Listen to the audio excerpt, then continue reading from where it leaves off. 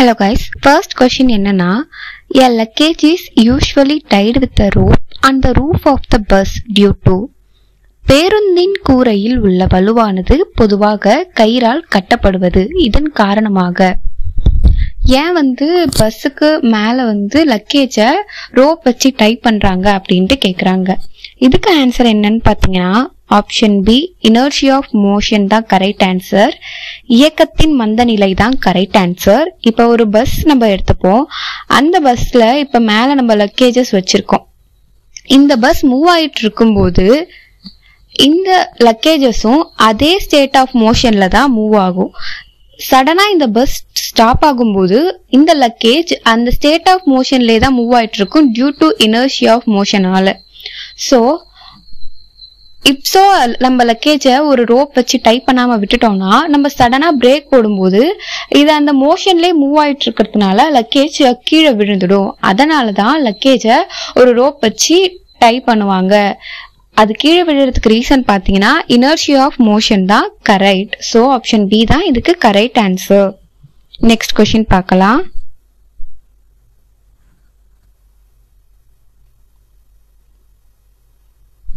Plotting a graph for momentum on the x-axis and time on y-axis, slope of momentum time graph gives. உந்தம் மற்றும் நேரம் இவற்றை x மற்றும் y அச்சில் குறித்தால் உந்த நேர சரிவு வரைபடம் தருவது என்ன அப்படின்ட்டு கேக்குறாங்க. இதுக்கு ஆன்சர் பாத்தீங்கன்னா ஆப்ஷன் டி ஃபோர்ஸ் தான் கரெக்ட் ஆன்சர். ஆப்ஷன் டி விசை தான் கரெக்ட் ஆன்சர். இதை நம்ம சால்வ் பண்ணுவோம். ஸோ கொடுத்திருக்கபடி y ஆக்சிஸ்ல டைம் இருக்கு, x ஆக்சிஸ்ல மொமெண்டம் பீன் ரெப்ரசன்ட் பண்ணுவோம். இப்படி இருக்கும்போது இந்த slope of time and momentum graph என்ன கொடுக்கும் அப்படின்ட்டு கேக்குறாங்க. இப்ப நம்ம பார்த்தோம்னா ஒரு ஆப்ஜெக்ட் மூவ் ஆகும்போது இனிஷியலா அதுக்கு ஒரு வெலாசிட்டி இருக்கும், செகண்ட் அதுக்கு ஒரு வெலாசிட்டி இருக்கும். ஓகேவா? ஆக்சுவலி மொமெண்டம் எப்படி டிஃபைன் பண்ணுவாங்கன்னா மாஸ் இன்டு வெலாசிட்டி தான் மொமெண்டம் டிஃபைன் பண்ணுவாங்க. ஓகேவா? இந்த வெலாசிட்டி இனிஷியலா ஒன்னு இருக்கு, ஃபைனலா ஒன்னு இருக்கு. So there will be a change in velocity. p is equal to m into v2 minus v1 இப்படின்ட்டு நம்ம இப்ப எழுதலாமா? தென் நம்ம இப்ப ஸ்லோப்பை கண்டுபிடிக்கணும். Slope is equal to change in momentum by change in time taken is equal to இப்ப இந்த p க்கு தான் நம்ம வேல்யூ என்ன மேல கண்டுபிடிச்சிருக்கோம், mass into change in velocity. So அதை இப்ப எடுத்து எழுதிப்போம். v2 minus v1 by del t. நமக்கு ஆக்சிலரேஷன்னா என்னன்னு ஃபர்ஸ்ட் தெரிஞ்சிருக்கணும். ஆக்சிலரேஷன் என்னதுன்னா change in velocity with respect to time. So அதை எப்படி எழுதலாம்னா acceleration a is equal to del v2 minus v1 by del t. இதுதான் ஆக்சிலரேஷன் அப்படின்ட்டு சொல்லுவோம். சோ இந்த போர்ஷனை நம்ம ஆக்சிலரேஷனா கன்சிடர் பண்ணிக்கலாமா? அப்ப நமக்கு என்ன கிடைக்கும்? So del p by del t equal to ma, அதாவது force equal to mass into acceleration. f is equal to ma நமக்கு ஃபார்முலா தெரியும்ல. So the momentum time graph ஓட ஸ்லோப் நமக்கு என்ன கொடுக்கும்னா ஃபோர்ஸ கொடுக்கும். நெக்ஸ்ட் क्वेश्चन பார்க்கலாம்.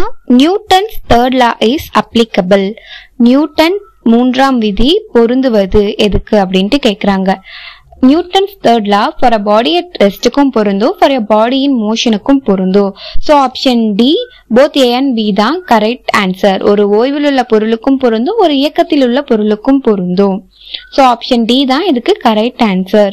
நியூட்டன்ஸ் third law ஃபர்ஸ்ட் என்ன சொல்லுதுன்னா for every action there is equal and opposite reaction. இதுதான் நியூட்டனோட third law. So it will consider for both the cases at rest and in motion. Next question பார்க்கலாம். To project the rockets, which of the following principle are required? ராக்கெட்டை ஏவுவதில் கீழ்கண்ட எந்த தத்துவங்கள் தேவைப்படும் அப்படின்ட்டு கேக்குறாங்க. இதுக்கு ஆன்சர் பாத்தீங்கன்னா option D both A and C. நியூட்டனோட third law of motionம் law of conservation of linear momentum ரெண்டுமே ராக்கெட்டை ப்ரொஜெக்ட் பண்றதுக்கு தேவைப்படும். இப்ப நம்ம கன்சிடர் பண்ணிக்கலாம். இப்போ ஒரு ராக்கெட் எடுத்துப்போம். இந்த ராக்கெட்ல வந்து ஃபியூல் ஃபில் பண்ணிடுறாங்க. ஓகேவா? இந்த ராக்கெட்ல ஃபியூல் ஃபில் ஆயிருக்கு. இப்ப இந்த ஃபியூல் வந்து பர்ன் ஆகி இது எக்ஸாஸ்ட் ஆகும்போது, இந்த ப்ரொப்பலன்ட் ஃபியூல் வந்து எக்ஸாஸ்ட் ஆகும்போது ஒரு டவுன்வர்ட் ஃபோர்ஸை ரிலீஸ் பண்ணும். ஓகேவா? இந்த downward force actually Newton third law of motion என்ன, for every action there is equal and opposite reaction. so இந்த downward force நால இது upwardல rocket move ஆக start ஆகும். ஓகேவா? so first வந்து Newton third law of motion வந்து இது வந்துச்சா. next வந்து என்னன்னா, இப்ப வந்து ஒரு சிஸ்டம் அதோட லீனியர் மொமெண்டமை கண்டினியூ பண்ணிக்கிட்டே இருக்கும் unless it is acted upon by external force. எந்த ஒரு எக்ஸ்டர்னல் ஃபோர்ஸும் அந்த ஒரு சிஸ்டம்ல ஆக்ட் ஆகாம இருந்தா அதோட லீனியர் மொமெண்டம் கன்சர்வ் ஆகும். எந்த ஒரு சேஞ்சும் நடக்காம அது மட்டும் அதோட லீனியர் மொமெண்டம்ல இருக்கும் அப்படின்ட்டு சொல்றாங்க. சோ அதுதான் law of conservation of linear momentum. ஓகேவா? சோ ஒரு ராக்கெட் ப்ரொஜெக்ட் ஆகிறதுக்கு நியூட்டன்ஸ் தேர்ட் லா ஆஃப் மோஷனும் வேணும், law of conservation of linear மொமெண்டமும் தேவைப்படும். ஆப்ஷன் டி தான் இதுக்கு கரெக்ட் ஆன்சர். Next question பார்க்கலாம். If VB, VG, VR be the velocity of blue, green and red light respectively in a glass prism, then which of the following statement gives the correct relation?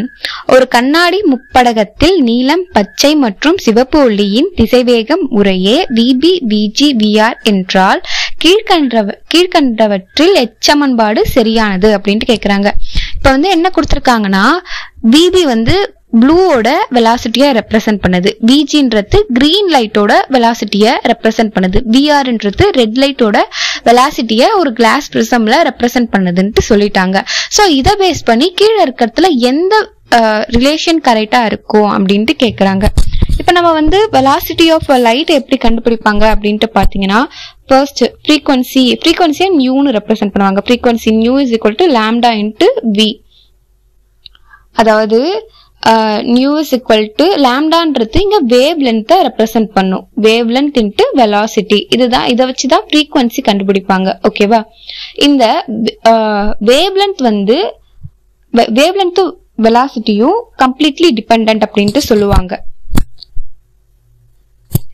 So இப்ப வந்து நம்ம wave length of blue light எடுத்துப்போம். ஓகேவா? Blue லைட்டோட wave length எவ்வளவு வரும்னா 491 to 424 நானோமீட்டர்ல represent பண்ணுவோம். Next green லைட்டோட வேவ் லென்த் எடுத்துட்டோம்னா 575 to 491 நானோமீட்டர். இதுவே இப்ப ரெட் லைட்டோட வெலாசிட்டி வேவ் லென்த் எடுத்துக்கிட்டோம்னா 760 to 647 நானோமீட்டர் அப்படின்ட்டு இருக்கும். சோ வேவ் லென்த் வந்து ஹையா இருந்தா வெலாசிட்டியும் ஹையா இருக்கும். இப்ப இதெல்லாம் நம்ம வேவ் லென்த்ல ரெப்ரசென்ட் பண்ணோம்னா ப்ளூ வந்து கிரீனை விட கம்மியா இருக்கும், கிரீன் வந்து ரெட்டை விட கம்மியா இருக்கும். இதையே வந்து வேவ் லென்த்தும் நம்ம வெலாசிட்டியும் சேம் டிபெண்டன்ட் இருக்கும்போது அப்ப இதை நம்ம வெலாசிட்டியில ரெப்ரசென்ட் பண்ணோம்னா VB less than VG less than VR. Option C தான் இதுக்கு கரெக்ட் ஆன்சர். நெக்ஸ்ட் கொஸ்டின் பார்க்கலாம். The image formed by a concave mirror is observed to be virtual, erect and larger than the object. Where should be the position of the object? ஒரு குழியாடியில் தோன்றும் பின்பம் பார்ப்பதற்கு மெய்நிகர், நிமிர்ந்த மற்றும் பொருளை விட நீளமானதாக இருந்தால் பொருள் எங்கே இருக்கும் அப்படின்ட்டு கேக்குறாங்க. இதுக்கு ஆன்சர் பாத்தீங்கன்னா option D, between the pole of the mirror and it's principal focus. கண்ணாடிக்கு ஆதார புள்ளிக்கும் பிரின்சிபல் போக்கஸுக்கும் இடையில். சோ இதை எப்படி ரெப்ரசென்ட் பண்ணுவோம்னா, இப்படி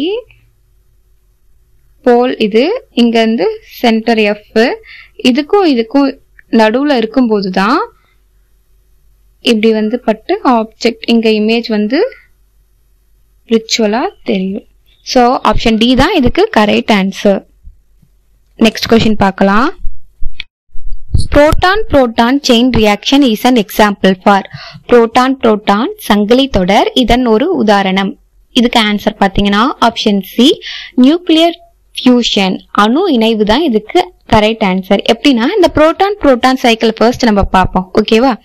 ஃபர்ஸ்ட் 1H1 1H1 சேர்ந்து நமக்கு என்ன ப்ரொடியூஸ் பண்ணணும்னா 1H2, அதாவது டியூட்டீரியமும் அது கூட வந்து பாசிட்ரானும் அதுக்கப்புறம் ஒரு நியூட்ரானும் வந்து நியூட்ரினோவும் ப்ரொடியூஸ் ஆகும். நெக்ஸ்ட் வந்து இந்த 1H1ம் 1H2வும் சேர்ந்து ஒரு அன்ஸ்டேபிள் ஹீலியம் ஆட்டத்தை உருவாக்கும். அது கூட காமா ரேஸ் எமிட் ஆகும். நெக்ஸ்ட் இந்த ஹீலியம் ஆட்டம் கம்பைன் ஆகி ஒரு ஸ்டேபிளான ஹீலியம் ஆட்டம் 2He4யும் 1H1 1H1யும் ப்ரொடியூஸ் பண்ணும். ஸோ இது வந்து எதுக்கு வந்து எக்ஸாம்பிளா சொல்லலாம்னா நியூக்ளியர் ஃபியூஷனுக்கு. பிகாஸ் இங்க 2 lighter nuclei combine to form a heavier nucleus. இந்த ப்ராசஸ்க்கு பேர் தான் நியூக்ளியர் ஃபியூஷன் சொல்லுவாங்க. ஒரு 2 lighter nuclei ஜாயின் ஆகி ஒரு ஹெவியர் நியூக்ளியஸ் ஃபார்ம் ஆகுதுன்னா அதுக்கு பேரு nuclear fusion. So proton chain reaction is an example of nuclear fusion. Hope இந்த வீடியோ உங்களுக்கு யூஸ்ஃபுல்லா இருக்கும்னு நினைக்கிறேன். ஃபியூச்சர் வீடியோஸ்ல பார்க்கலாம்.